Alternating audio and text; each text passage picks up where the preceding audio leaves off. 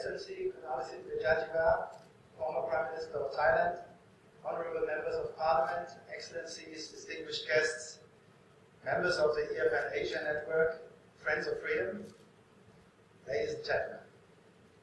I would like to welcome you cordially to this year's Economic Freedom Conference. Together with our partner, the Hong Kong Lion Rock Institute and the Canadian Fraser Institute, we are proud to hold this event here in Hong Kong, a place, as was mentioned, with the highest economic freedom rating in the world. In fact, Hong Kong has always topped the ranking of the Economic Freedom of the World Index since its inception. This year's theme, How Welfare Populism Destroys Prosperity, the populist challenge to economic freedom, is very relevant, as some of my co-speakers have said, and not just in Europe, but also to Asian nations. Despite their general good performance when it comes to the reduction of poverty and the creation of wealth. The rise of the great simplifiers, politicians who use populist but economically unsustainable policies to satisfy vested interests, is in the long term destroying the very foundations of our economies and in the end our liberties. I'm very pleased and very grateful that you, Your Excellency Kunalasit, have agreed to address this meeting. Thank you for being with us. Your government was the opposite of a populist one. Your economic policies have led to the highest growth rate in years. Your government pulled Thailand out of an economic crisis. Your policies have increased the competitiveness of the Thai economy, minimized subsidies and produced wealth and prosperity. Unfortunately, your government was succeeded by a populist one, and the excesses of populist economic policies are now visible to all. Unfortunately, not enough people do see it, but they will when time goes by. Populist policies are popular by the recipients of transfers. They are popular by politicians who want to be re-elected. The ones who have to pay the bill, the taxpayers, do not share these positive notions. Unfortunately, it takes some time until the majority notices the detrimental effects of populism. Resistance will only come into play when serious distortions have undermined the competitiveness of the nation, the very fabric of a free society. The rescue is then left to the sober-minded realists who have to pull the cart out of the mud.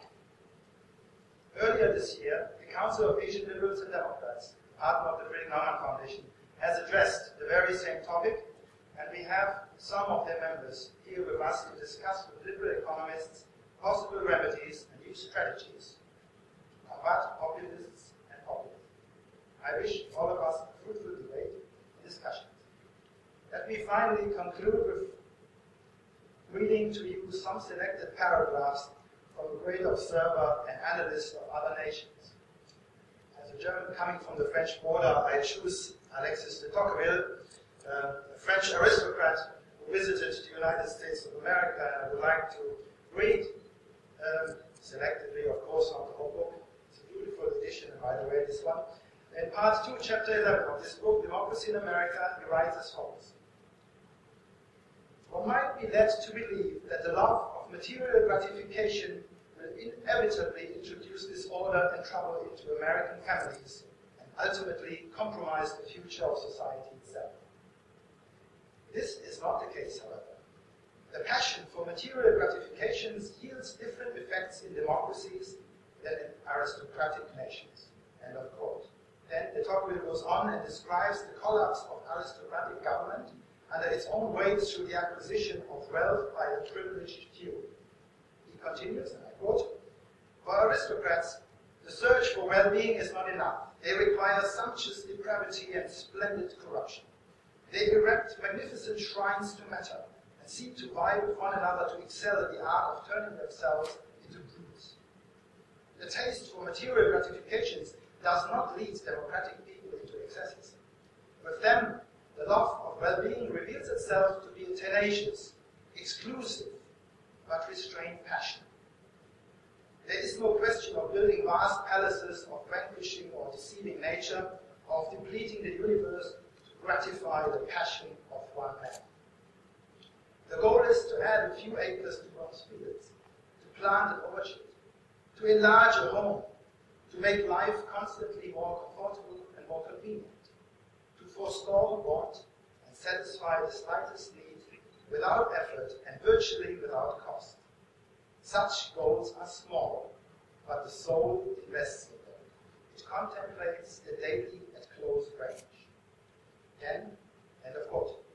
Then, de Tocqueville goes on and refutes the assertion that the rich in a democracy exhibit the same tastes than the rich in an aristocracy. He says, I quote, "When it comes to material gratification, the most opulent citizens of a democracy will not exhibit tastes very different from those of the people, either because having emerged from the bosom of the people, they really do share those tastes, or because they feel obliged to submit to them. In democratic societies, the sensuality of the public takes on a certain moderate and tranquil style to which all souls are required to conform." End of quote. And I will end here. I wonder what de Tocqueville would say about the people of Hong Kong, if you were to visit today. Which category of people would you find here? Would you see more aristocrats or more democratic people? We will never know. The rule of law and strong commitment to individual effort, entrepreneurship, and meritocracy have been the foundations for Hong Kong's success, and let us hope it will stay that way. If you look at the economic freedom rating of the Fraser Index, you will see that the scores have diminished a little, but still it is not as significant as to jeopardize the #1 position.